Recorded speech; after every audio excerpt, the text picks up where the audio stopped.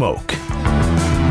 You know, the head coaching carousel has, for the most part, been filled. There's a couple of jobs today that have been filled, but now they're starting to piece together their staffs. Jeff Lebby, who once coached at Baylor, Art Briles' son-in-law at Ole Miss, who's done a great job for Lane Kiffin, and the Rebels is now the offensive coordinator with Oklahoma. That is not a surprise. Neil McCready, who joined us on Monday, covers Ole Miss, thought that even before the fact he finished our segment with him that that would be announced. But that's a nice hire for Brent Venables. They needed a spark, and they get one. And Jason Kersey from The Athletic, who covers OU, will join us today at 5 o'clock.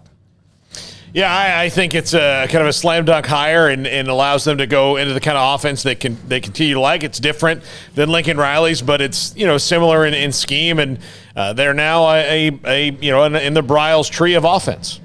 Yeah, I don't want to hear anything about culture from Oklahoma fans and Baylor for a while based on this hire, just because I heard all the comments, a few years ago, and now we've seen those staffs go out and spread out all over the country and stop at various places. So Oklahoma fans, the same staff that you were talking about a couple years ago, you now hired the son-in-law. So from that standpoint, I hope that dies down. Although it's died down over the last couple of years. But, when you beat Oklahoma 4 weeks ago, what is like the first thing that's said after the game, right? It's like, oh, well, we're still classic, whatever, is that kind of jazz. Well, now you've hired Jeff Lebby. Now, as far as just the hire itself and all that, one of the best up-and-coming offensive coordinators there is out there, and, did a great job at Ole Miss, did a great job with Matt Corral. They're a very good team, and obviously we're firmly in the mix of, the SEC throughout the year and just the national discussion quite a bit as well. So did a good job there, and I think he'll do a great job at Oklahoma. Played there, has a love for the school, obviously. I think that, doesn't always necessarily facilitate wins, but I do think it kind of can come into play a little bit at times, just knowing the lay of the land and having that kind of different passion for it because you represented it at one point.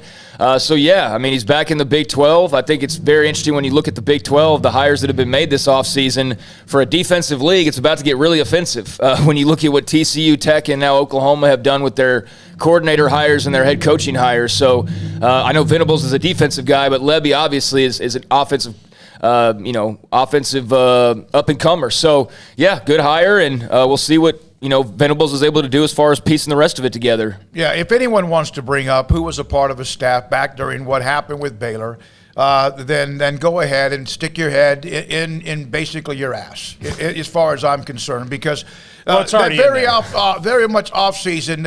Casey Horney was hired by UT and Tom Herman, and others have been hired more than once, sometimes 2 and 3 times. I'm happy for Jeff Lebby. I know he left under very difficult circumstances, and a lot of people at Baylor, when he left, they didn't like him because of how that staff ended the year, despite the win against Boise State. But if you look at anybody on that staff that might have been as affected as Kendall was, Jeff Lebby, that's his father-in-law, and that is his brother-in-law, and also him, who was a part of that. And I saw that some national Twitter feed said it means more, and then they put up a story about Lebby and Baylor. And my God, would you please just move on with your life and stop being so freaking miserable? Well, I mean, it depends on, I guess, where you're coming from with that. I don't know who you're talking about specifically, but I have a cousin that lives in Norman, went to Oklahoma, and she brought up Lebby's past in talking about the potential hire on Saturday to me. I was texting back and forth about the staff and talking about Venables and all that. And she's like, well, what are you hearing as far as, other names? And I just told her the same stuff that pretty much everybody's hearing. And I brought up Lebby, and she herself said, I'm a little bit hesitant on that one because of what happened at Baylor. I'm a little unsure about that one. And she said, I think that the fans are kind of like, I don't know, let's see there.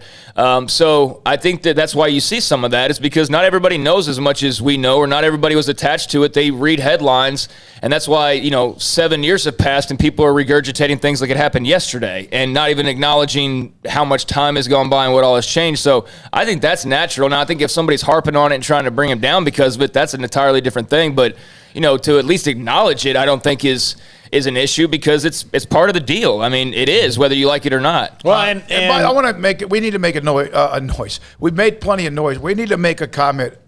In the street that's right next to us, it's called Elm Avenue.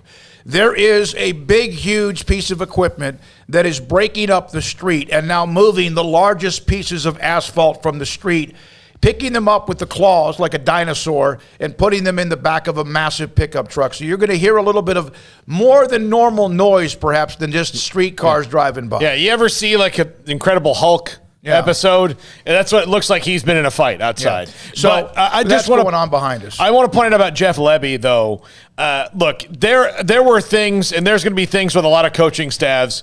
I think the difference between Jeff Lebby and most of the coaches in the country is that we know about the stuff that Jeff Lebby had to deal with and the things that went on in that staff more than we knew about other ones. I think in the last 7 years, what we've seen is that this happens a lot. It happens a lot of places, and not everybody responds the right way when it happens. In fact, most of the time, that's the wrong way.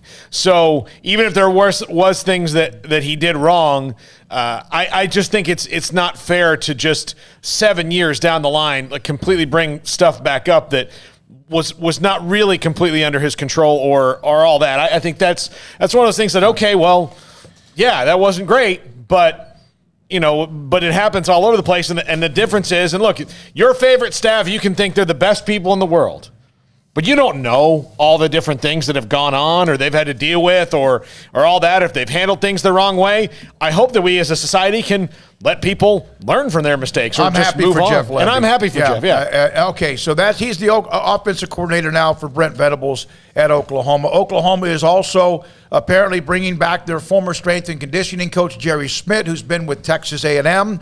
I saw some former players tweeting out nightmarish stories, but they love him as the former strength and conditioning coach at Oklahoma. Frank Wilson, was it